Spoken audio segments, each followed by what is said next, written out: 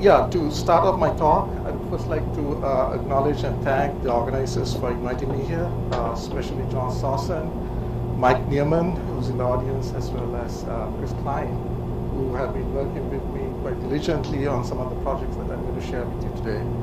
So, to give a brief outline to my talk, first I will spend some time to show you the need for speed and for comprehensive characterization of biopharmaceuticals in our R&D setting. My talk will be two parts. In the first part, I will describe microdroplet reactions for antibody characterization. Here, first, I will describe techniques that we borrowed or actually collaborated with academic groups to generate antibodies using microdroplets, and they were primarily done in an academic setting with no automation. In the second part of this talk, I will talk about how we moved away from using manual ways of introducing samples to a more automated sample introduction methods, such as flow injection analysis with auto-samplers introducing the reagents for these reactions. Finally, I will conclude this section by looking at how we can couple micro-reactions with dissociation methods such as electron capture dissociation, as well as other type of tandem ion mobility MS experiments that can benefit from real-time digestions and further analysis. In the second part of my talk, I will shift focus from antibodies to actually what's out along with the antibodies, such as the impurities. And we've described a method here, and this is rather unique and new, is to find identifications on sizing methods like size-based electrophoretic methods by making use of MS identifications from capillary zone electrophoresis. I will describe some of the current assays for impurity assessment and the peak identification problem, and how we've been able to resolve and propose methodologies to actually look at these peaks in a more comprehensive manner, but also to place an identification on the unidentified peaks that we normally see in these electrophoretic methods, which are primarily based on UV or fluorescence, not mass spectrometry. Finally, I will conclude my talk and give you some of my perspectives on how these two methods might be very useful for pharma R&D. So I'm in the business of antibodies. As you can see, monoclonal antibodies have been like a very popular biotherapeutic for the past, I would say, 20-25 years, and there are about 100 such molecules out in the market, and there are maybe possibly over 1,000 molecules that are in development. But this is not the ones that are, so we're kind of moving away from monoclonal antibodies, and we're moving away to these new modalities which are multi-specific, and this is an antibody that harnesses the immune system to target cancer. So there are not just a light and heavy chain that you typically see on a monoclonal antibody. These antibodies are composed of multiple chains, and that introduces a lot of problems because they're transfected using single cell cloning, and once we transfect them, they can form undesired products. And one such undesired product is these chains coming together in the incorrect format, not the multi-specific that we so desire. That leads to chain mispairing. And that's a product quality attribute that we're interested in monitoring to minimize chain mispairing.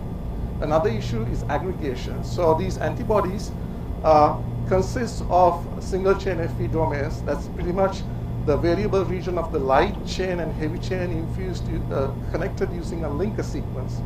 So these linkers tend to create domain swapping of these variable regions, causing aggregation. And the third point that I want to make here is that these novel sequences can introduce novel substrates for enzymes that are in the cells to create undesired degradation products due to clipping. So to briefly introduce what R&D pipeline looks like, there are different discovery and development phases that's shown here. Targets are declared, and then molecules enter the portfolio. And you can see the number of candidates in lead generation can range from 100 to about 1,000 molecules. and then it goes through lead selection to cell line development, where it kind of reduces in numbers to about less than a dozen molecules. In our pipelines, usually we have about 1 to 4 molecules that come into cell line development. So during cell line development, there's a triaging process again, where we are looking at thousands of colonies, and then when we go through the best and most optimum cell line, which has the highest titer, with the most desired product quality attributes, it ends up to being a single colony with perhaps a backup colony that goes into late phase development. So as you can see that any one of these stages, discovery or development, requires triaging the number of molecules or clones to single digits to further develop in late phase development. So if we want to do this comprehensively and in a high throughput fashion so that our programs enter into late phase development, analytical cannot be the bottleneck. So to mitigate, invested a lot in trying to fully automate all our processes. This includes both sample preparation as well as the bioinformatics. So it's truly an end-to-end pipeline that we've developed. And I won't go into a lot of the details, but the bioinformatics is pretty much looking at all the data files that are collected in an autonomous fashion, doing all the searches for peptide maps as intact mass data that are deconvoluted on the cloud and then aggregated in gene data biologics. So that was completely automated a few years ago, but more recently we've added on the missing link, which was sample preparation. And here what we're doing is having liquid handling systems automatically deliver samples to the mass spec. So it's completely robotically controlled. And we are filling in the gap by having gene data that completed the analysis, providing the data or information that's needed to do this automation upfront for sample preparation. So it's a complete end-to-end automation process. So we are definitely interested in looking at sample prep and looking at methods that can speed up sample prep. So this work was using microdroplet reactions. That was an academic group that pioneered these. Graham Cooks has done this, pioneered this work, and we've collaborated with Dick Zay's group at Stanford as well as Hao Chen's group at NJIT to look at how microdroplets can be used to characterize biotherapeutics. So microdroplet generation can be twofold. One is we can introduce these reagents in a mixing tea and introduce it into a mass spectrometer, and the time it takes to mix and introduce is about 4 seconds. And the second method that's shown in the bottom is that you can have 2 emitters flow the 2 different reagents so that they can have a fusion zone, and if you have the proper distance, you facilitate these reactions, and that's much faster. It takes place by about 250 microseconds. So we've used these technologies and adopted them to digest antibodies. And antibody characterization, which is known as subunit analysis, one form of characterizing them is to use an enzyme to cut at a very specific place on the antibody to generate these small pieces that are very useful to look at modifications that are occurring in certain parts of the antibody, and to do it comprehensively and in a high throughput fashion, we can use these microdroplets. So this was the first publication on how we use microdroplet chemistries to characterize antibodies. This was published a year and a half ago. And what's shown on the right-hand side is 2 approaches where we compared microdroplet reactions with the standard bulk reaction. So typically for the reaction that is called IDES, that cleaves the antibody below the disulfide bonds, produces, and in a microdroplets reaction where they are infused using different syringes, it takes about 4 seconds. And what we are doing is collecting the spray, reconstituting, and then introducing into the mass spectrometer. What's important to note here is that the setup itself takes a lot of time, about 15 minutes, to set these syringes. And this is not really amenable to a high throughput situation in a pharmaceutical setting. In the second case, where we do the bulk reaction, we do the digestion in 5 minutes. Typically, the ICE reaction takes about an hour to perform. And what you can see are the spectra that's in the bottom, where you can see complete digestion of the antibody into its subunits, the FC subunit and the Fab'2. And the FC has all its glycoforms, and the Fab'2 you can see as the most dominant peaks in the spectra. bottom is the same reaction done in bulk for 5 minutes, and you can see that the antibody is completely undigested. It remains as an intact antibody. So given that antibody takes about 60 minutes to digest by eyes, and microdroplets does it in 250 microseconds, it's about a 7.5 million-fold increase in speed that you get from microdroplets. So it's very attractive to do this in an automated setting. But for this study, we completely relied on syringe pumps, and we can now do these reactions in tandem, where we can do 2 steps. First step is to remove the glycans, strip the glycans from the antibody, and then reconstitute, load it again to a syringe, and perform ICE digestion with a T-step reduction step. When you do that, the deconvoluted spectrum that you got on the right-hand side is 3 chains with no glycans on the FC. So you can combine microdroplet reactions where you don't do T-step reduction, but you introduce ICE in a separate syringe and collect the flow, the droplets, and then what you see at the bottom are just subunits. And this is a typical workflow that we normally do in industry to look at post-translational modifications that are present in the 3 chains. You can also introduce them in separate sprayers. In this case, the first sprayer does the one-pot reaction. So you have IDES, the intact antibody, as well as the T-step reducing agent. And the second sprayer is used to introduce charged, it's acidic solution. It introduces the charged droplets so that you can actually maintain good ionization of the reaction products. So what we do from here is see if we can use a commercial source to do these types of microdroplet reactions. And we are using or leveraging the Agilent's Jetstream technology, where the sheet gas that you can see produces a jet stream with finer droplets. And we've done simulations prior to this where we can see that you need sub 10 micron diameter droplets to perform these microdroplet reactions. The jet stream also offers another advantage, is that it can produce smaller size droplets that can increase the signal to noise. So this is a dynamic simulation that is useful in calculating the time it takes for these droplets to be generated. So at the best case, we can perform these at these velocities at the initiation of the spray at about 20 microseconds. And we believe that most of that microdroplet chemistry happens within the 3 to 6 millimeters of this flume. But if we take a more conservative approach, because these ion trajectories are more complicated, it can take up to about this element samples into the mass spectrometer. And we do that every 2 minutes using flow injection analysis. So what is shown here is the injection valves switching back and forth to draw the samples, mix them, and then eject them or inject them into the empty well where they can be mixed further with the enzymes, and then you can actually switch the valve from main pass to bypass and introduce the samples directly into the mass spectrometer. This is flow injection analysis. There is no columns or column-based separations. It directly goes in, and we are doing these under native conditions so that we can facilitate these microdroplet reactions in real time.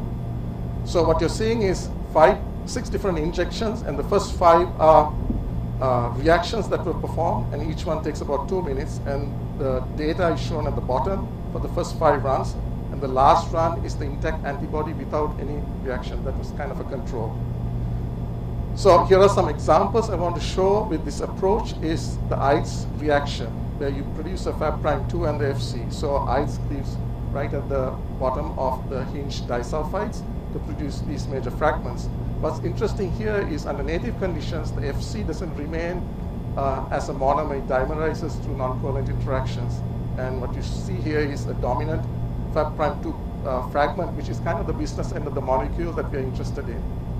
So we can also throw in the second reagent, which is a T-step reduction step, and we are still doing it in the autosampler.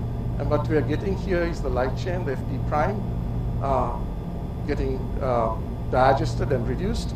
And then we also observe, interestingly, this Fab prime 2 Fab prime, which is a combination or non-covalent interaction of the FD and the light chain. And then, of course, the FC still remains as a dimer due to non-covalent interactions. Now, in order to prove that these are non-covalent interactions, we've gone and fragmented them in the Agilent 6545 so that we can see these chains falling apart. And if you increase the voltage or the collision energy settings a little bit higher, you get further evidence that there is charge asymmetric or charge symmetry in this case of this dissociation. So charge is conserved, the mass is conserved here. You can see the 15 plus charge falling apart to the two different FD and LC with the appropriate charges being conserved. So the next experiment we did was use a different enzyme. And this enzyme is called Fabalactica, it's the commercial name, it's IDGE. And what it does is it cleaves above the hinge disulfides to, again, two pieces. But now when we do this, you can see the hinge disulfides are preserved, so you maintain this disulfide bonding between the FC chains. And you also maintain the disulfide bridge that holds the light chain and the heavy chain. So it's truly a Fab domain. So when we subject the Fab arm, which is kind of the binding arm to MSMS, we can do this real-time microdroplet digestion and combine it with the characterization step where you do MSMS to sequence the Fab domain. So what is the use of this is that we can monitor any type of post-translation modification on the Fab real-time. So the experiment in the bottom is a spectra where we force stress the antibody, the same antibody, with glucose, and we try to prove that we can actually mass select a modified species and then localize where this modification is occurring on the Fab. Then we use a the third enzyme, which is a PNGSF. PNGSF does deglycosylation of the glycans, and what you see here are spectra that completely deglycosylates the map and reduces the heterogeneity. So there is advantage of doing that real time because we can also make use of this improved signal to do further fragmentation. What we've done next is to couple this with the IDES reaction that we've introduced earlier with PNGSF. And if you see, the first step is just generating the two major fragments, and the second step is to strip all the glycans from the FC dimer in this case. And if you zoom in on this region, you can see that you get the complete deglycosylated FC dimer along with the signals from the enzyme, both IDES as well as PNGSF. But there is enough selectivity here. If you need to, you can go and further interrogate that fragment with MSMS. So I would like to show that we've next gone on to look at different types of antibodies that have more complex glycosylation. And I'm not going to be talking about this in detail because there's a talk given by Chris Klein from Agilent on this, where we've examined microdroplet chemistry in conjunction with ion mobility mass spectrometry to look at and resolve glycosylations and even enhance the signal to noise of low abundance glycoforms. And you can actually see additional glycoforms that you really don't see when you do a first pass microdroplet digestion because of the ion suppression effects. We've also performed electron captured dissociation in conjunction with microdroplet reactions, and this is complementary to the condition-induced dissociation data that we get. And this is going to be extremely useful for looking at post-translational modifications that we typically ascertain by peptide mapping. More recently, through academic collaborations, again with Dick Sayers' group at Stanford and Howell's group, we were able to perform this microdroplet chemistry with trypsin digestion. And this can be extremely useful for peptide mapping. And interestingly, we found out that trypsinization produces low deamidation under microdroplet conditions compared to its bulk digestion. So in summary, we demonstrate successful microdroplet digestions of antibodies using multiple different enzymes. And we've also demonstrated how this can be automated using flow injection analysis under native mass spec conditions. And further, we've extended these methodologies to other types of tandem MS experiments, such as ion mobility, tandem with mass analysis, as well as electron capture dissociation as a complementary fragmentation to electron collision-induced dissociation methods. So switching gears, I would like to go over the second part of my talk, which is how we can map impurities using size-based electrophoresis method combining capillary zone electrophoresis, MS, as a way to identify and then map unknowns in UV and fluorescence-based sizing methods. So in this talk, in this part, I will actually show you potential sources of impurities and how we assess these impurities and the peak identification problem in these methods, and propose a new strategy to identify peaks that are ambiguous using CZE-MS data, as well as a new way of mapping migration times accurately, which I will go into more details. So if you look at these three examples that are listed here, they emulate bioprocessing systems for various types of impurities. The first is actually a degradation of products that can lead to the dissociation of the chains, and this happens in bioreactors under certain conditions where the feeds on the media influence the generation of hydrogen sulfides. And the hydrogen sulfides actually reduce the disulfide bonds, and we monitor them by actually a sizing method called GX2, which is a chip-based chip-based electrophoretic method to separate these fragments. In the second example, we are using we are examining cathepsin degradation, and cathepsin is known to be a host cell protein in cell culture harvest that can result in the clipping of the biotherapeutic. And we use that those cathepsin enzymes to look at digestion products. And the last one I won't be going through is today is a high pH stress condition that we encounter in bioprocessing. And we can also look at degradation products of antibodies that are susceptible to high pH degradation. So to introduce what is the problem of peak detection is any one of these techniques detects peaks, UV or fluorescence, but they don't really tell what they are. The identification is not really known for most of the peaks that we observe in biophysical characterization of biotherapeutics. So the ID piece is still missing. So to show what we've done with this type of data, which is a lab chip GX2, which I'll be showing, is to use this method for high throughput analysis of major impurities.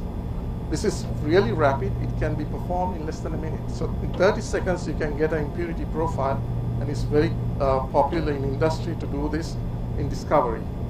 So what you're seeing here is the antibody unstressed. You can see there are some peaks, but they can be enhanced by stressing them further with hydrogen sulfide. So the same peaks, they increase upon hydrogen sulfide stress.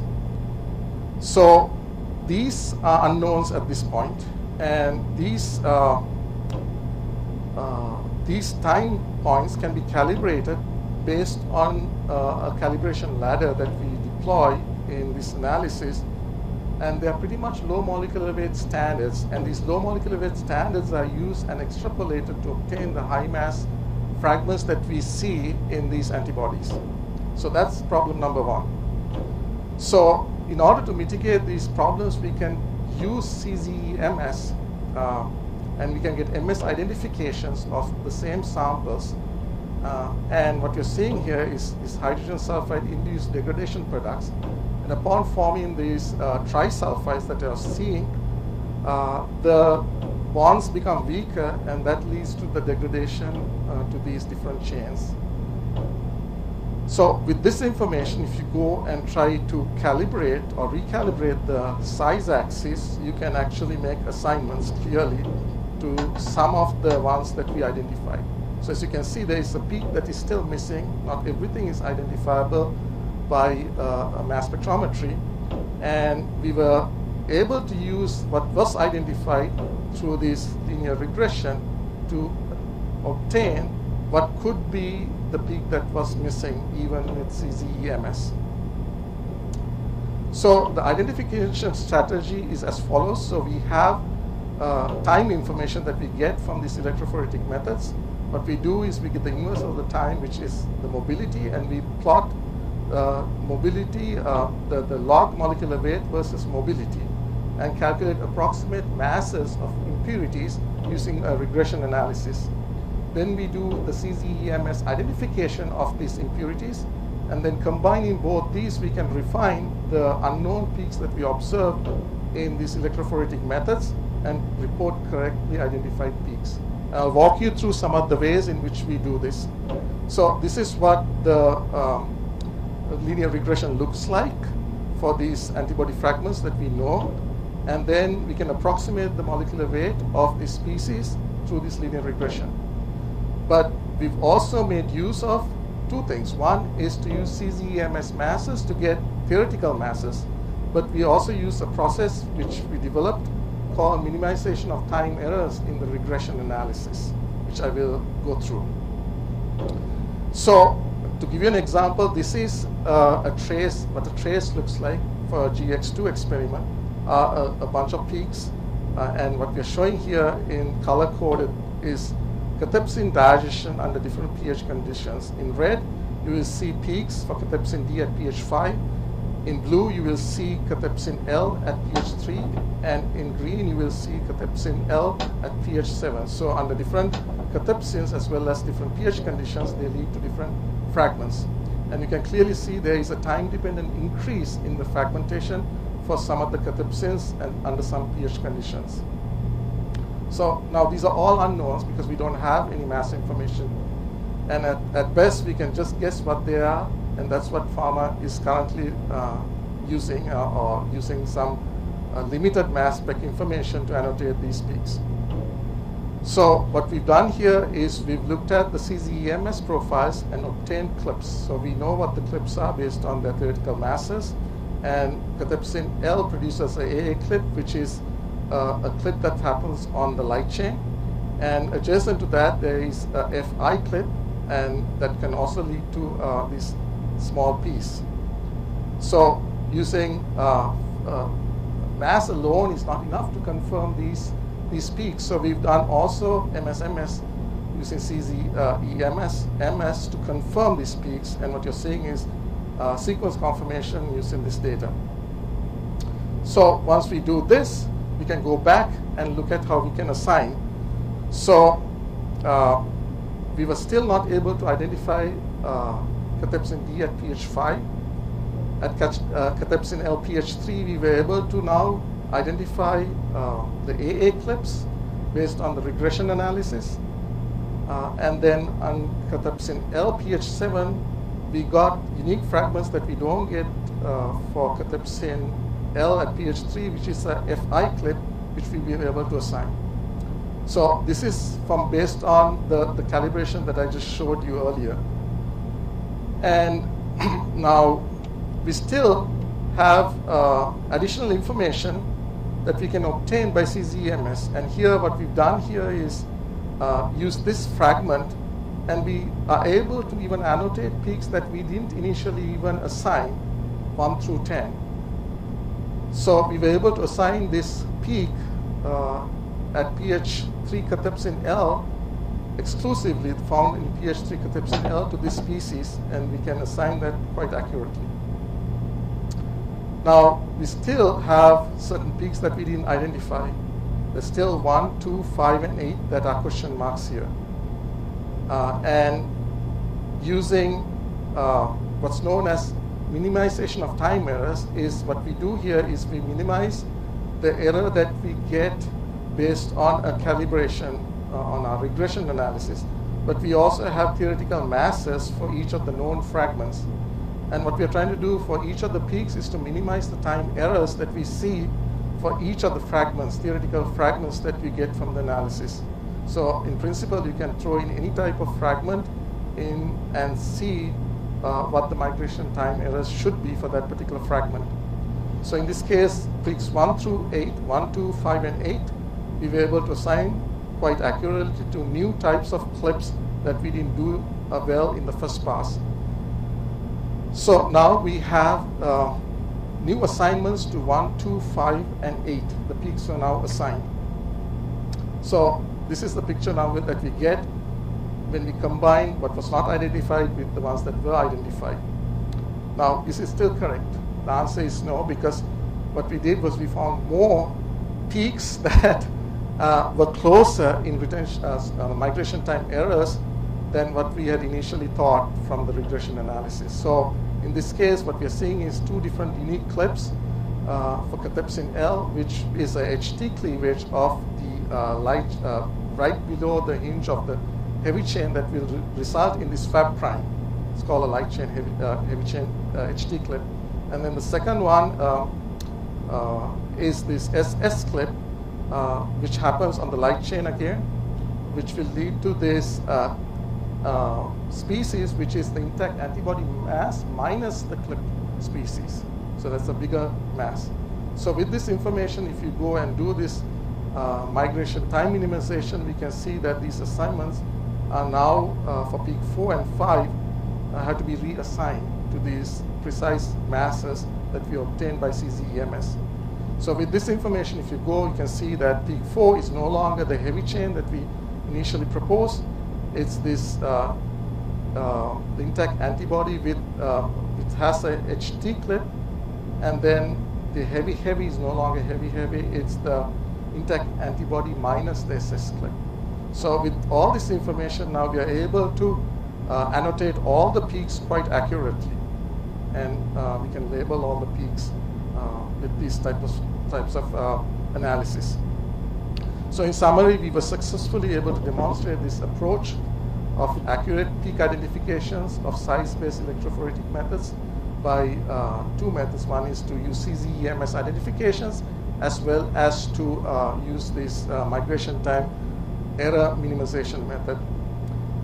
We've shown several examples to how it can be used in a biopharmaceutical settings to look at impurities, and then how CZEMS is important in identification of peaks and assigning unknowns in these size-based electrophoretic methods, such as GX2. So in conclusions, I hope I was able to convince that there are 2 technologies that can be used quite well to improve both the speed as well as the comprehensive characterization of antibodies. And the first, we showed the speed advantage that we get from microdroplets, and in the second, we showed an approach where we can identify impurities by using CZEMS identifications. So both these parts are going to be presented at ASMS this year. The first part will be presented by Chris Klein, and the second half of the talk is going to be presented again as an oral by Jim Lau. So with that, I would like to thank you for your attention, and I'd like to acknowledge all the colleagues at Janssen, collaborators with, at Agilent, CMP Scientific, as well as Emission, who did most of the electron capture dissociation work, and our academic collaborators and Protein Metrics for being a wonderful partner in some of the bioinformatics and data analysis. Thank you.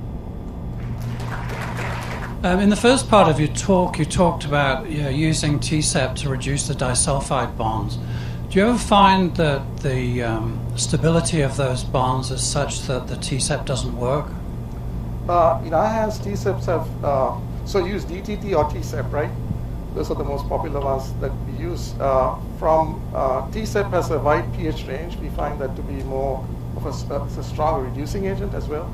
So in our hands, I think we've been very successful in reducing most of the disulfides completely.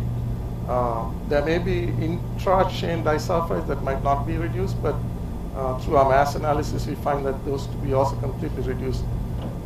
So I think TSEP does a pretty decent job in reducing most of the disulfides. Any other questions?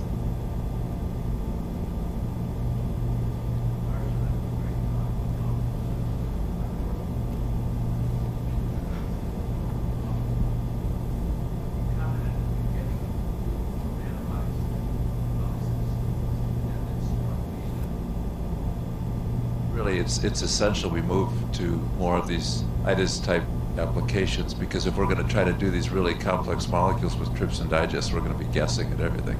So you've got to start looking at these larger subunits. And so having automated real-time digestion techniques, but then secondly, the fact that you could use the CEMS is interesting, because I don't think we pull those things apart in any form of LC that we have right now. And being able to get all of those impurities identified in polyspecifics, maybe just comment on the complexity of what we're dealing with when we move to these polyspecifics and the challenges in separation. I think LC starts running out of gas. Yeah, that's a fantastic question. I think to answer your first question on multispecifics, they are very much more complex than standard antibodies, and we have many different ways in which you can approach,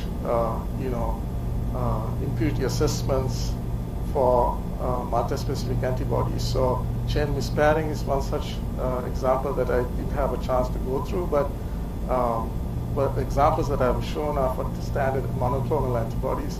But you can imagine that chain mispairing benefits to screen large number of engineered molecules very fast using these microdroplets, if this can be implemented in an autonomous fashion like I've shown.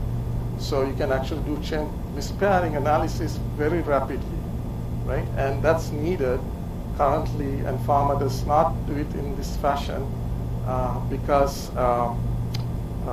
and what that does is it will help to go through many different molecules, large numbers, and the probability of success can be increased by going for large numbers with the throughput that you gain. So that's number one. And the second one, second application I foresee for microdroplet chemistry with multispecifics is that you can use this also as a binding assay to assess how tight these multispecifics can bind to multiple targets simultaneously using this microdroplet chemistry. So those are two areas that we're focusing for furthering these experiments as a future research. And then going back to your second idea about how we can use CZMS over LCMS, and you're very accurate by saying that yes, we did not see most of the chains or impurities by LCMS, but we did see them more selectively and more efficiently using CZMS. So I think the peak capacities enable us to detect more things, but there's still some signal suppression issues still with CZMS. So not everything, every peak that we identify by some size-based method can be actually seen by even mass spec detection. It might be elusive, but it does seem to be doing a better job than LCMS in our hands. So that was a long answer. Any other questions? Thank you very much. Excellent.